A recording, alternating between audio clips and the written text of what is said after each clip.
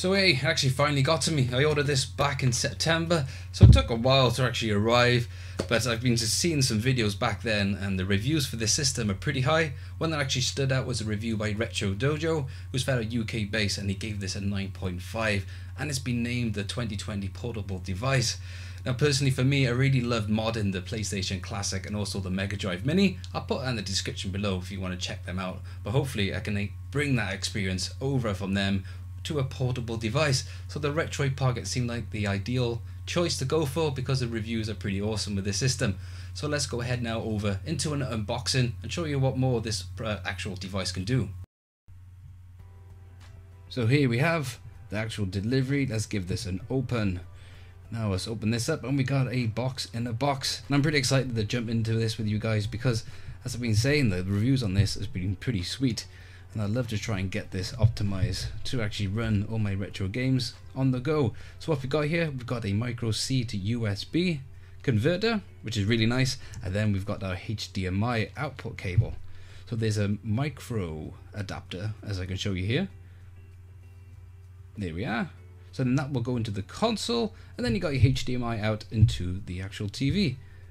I'm pretty intrigued about what actual quality we can get out of this system. So I'm really impressed with the packaging design. Actually it ticks off what design you actually got your console. So if you head to their website, you can actually see all the variants you can actually choose for your handheld to be. So let's open this up and see what we got all together. Oh, there's a console. Anything else? No, nothing else. So we got all this here. So let's show you now what we get. So we got the console itself. And we got a manual, because that's what guys do. We read manuals before we use the actual product. Isn't that right? Well, that's just a quick look because I don't want to do this. Let's put that aside. What else we got? Oh, we got our warranty. And we've also got a micro C cable. We all know what that is. And then we got some replacement buttons. So if you're not happy with them, you can actually replace them to color buttons. And here we have the Retroid Pocket 2. So I went with the black design with the black buttons with the color actual letters. So on the case of the back here, it's only just got the actual name. It's very smooth texture on the back. It's not that much of a cheap plastic feel. It's a bit more of a premium feel with this product. And at the base we got the SD card slot. So you can always upgrade the SD card, and then you got your headphone jack, which I really enjoy having one of those headphone jacks.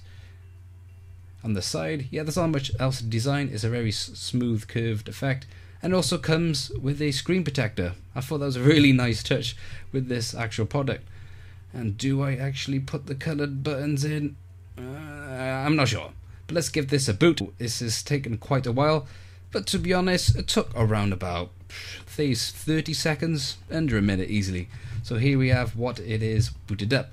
The first things first I always do with Android devices is always see the Easter egg within the Android system. And I've never had a Marshmallow device. Let's see what we got here.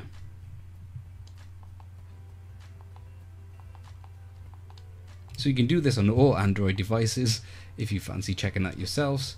So we just give an extra click, and then we got another game. This is another bonus game you can actually get with your system. So it's like a Flappy Bird game. So as I did state earlier, with the build quality, it is pretty nice. It's not that cheap Chinese plastic type of feel. It does have a nice bit of a premium type of quality. It probably could be a little bit better to reach that standard that you get with Sega or Nintendo products like the Nintendo Switch. And the buttons, I would say, are almost the same as a Nintendo Switch quality. They could be a little bit bigger for my liking, and probably a bit more spongier. But they do a really good job. The actual triggers are really nice and responsive, so I do really enjoy that. The D-pad itself is really good. It probably could have a bit of a different type of texture on it, to have a bit of a grip pad like the Sega Mega Drive D-pad. That's always been a personal favorite D-pad of mine.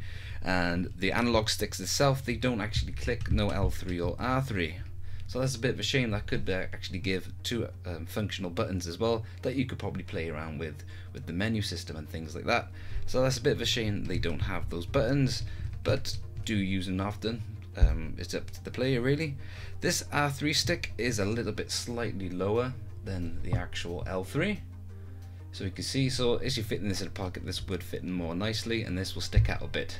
But as this is the more primarily used analog stick, this is a really good function for that. But for this, I have been having struggles with some type of, well, any games using this, but that's something I will look into later on. And the start buttons, they're really nice and responsive, so I'm really happy with the build quality of this. Some little touches could really add to a bit of a better experience for the gamer. But to be honest, and we've got these connector ports here, micro C, so that's a really good standard, and then we got our micro HDMI out, so we're pretty excited about the build. So once you are booted up, you are greeted with Android 6.0, so there's a very old version, but it has a lot of stuff to play with. But what I recommend, and what the actual product recommends, is installing the Retroid front end software. So to do that, you're going to open your menu, scroll down to the bottom and open Toolbox. Then it says install the app. Once you've done that, you then open the app, and then this will then make Retroid be the first thing it boots up. So once you've turned it off, turn it back on, you go straight into here, and then that's how you access all the pre-built games and also the library that they include online on their service. So with the Retroid Pocket front end, it does give you a lot of options to play with. The first thing I recommend you doing is holding down the home button, and then you can access a lot of game settings as well, but don't jump into that unless you're a bit more experienced. But for the handheld settings, you can change your Wi-Fi, so then you can access all the downloads, and you got Bluetooth settings, and you do have a lot to play with, so you can always customize to actually get the more beneficial gameplay with this actual device. So then when you've got your Wi-Fi already on, press the X button and you can see different categories, and you can even search different types of games. And you got your task management, which is like what games are downloaded and what's in and completed. So with the actual categories, you can see there's a lot to go for. For instance, with the PlayStation 1 games, you have access to 615 games. And then we go back, and you got N64 titles, so you have 84 games on here. You can just download and run straight away with just a click of a button. That's what everybody wants. But for instance, with the Super Nintendo, it seems to be the servers are down with titles like that, but you'll be able to search for titles and they'll still work with the download, so it is a bit problematic, but there's a way around things. So there's also DC games, so the compatibility is pretty good. I've tried a couple of games and they seem to be working right, and then there's one or two of them that I don't recommend actually going on. So it's all about trial and error of the system. But when it comes to games before the Dreamcast and the N64, it seems to be absolutely awesome. But to be honest, the N64 games that they provide have been running awesome, with a few titles that I've actually tested. So let's boot up a game here. Let's just go for King of Fighters. So when you actually got this booted up for the first time, oh, let's turn this down. Actually, let's show you the sound quality.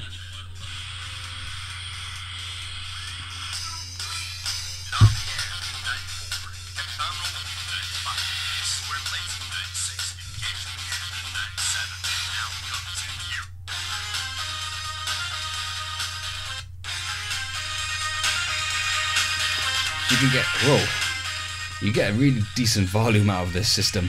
So this is an arcade title, so there's no menu or things like that. You just press select to add your coin.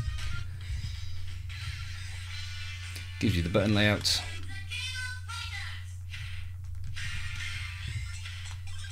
Doesn't matter what I go, let's go for Terry B.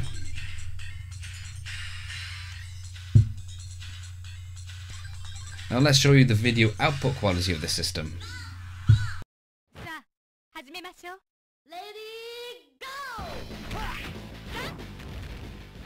So the video output quality comes out as a 480p, it comes out really nice and clear, and so does the sound quality is really good. It just depends on the actual emulation of the sound quality as well.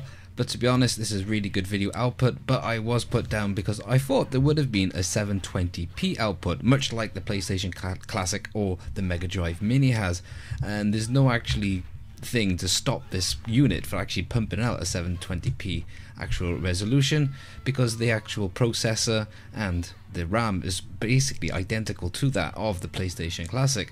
So that's a bit of a shame. Perhaps an update when they bring us this 720p output, but this 480p is pretty awesome for now.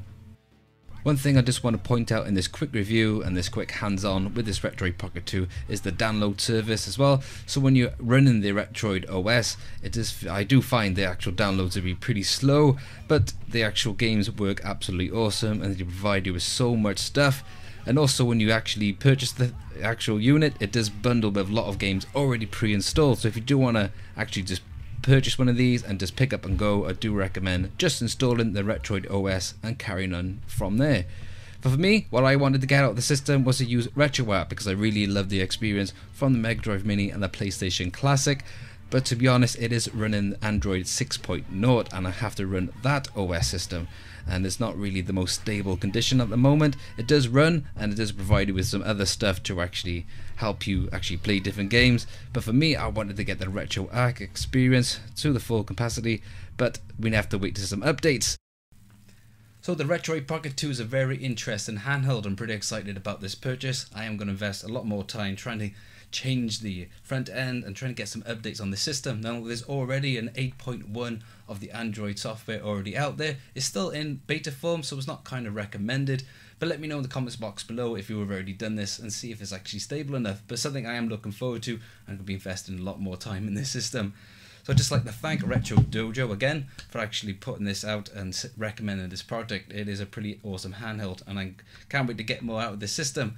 So I'd just like to say thanks for watching this video, and as always, if you liked it, hit that button. If you want to support, click subscribe, leave your comment box below, and I'll catch you guys on the next video.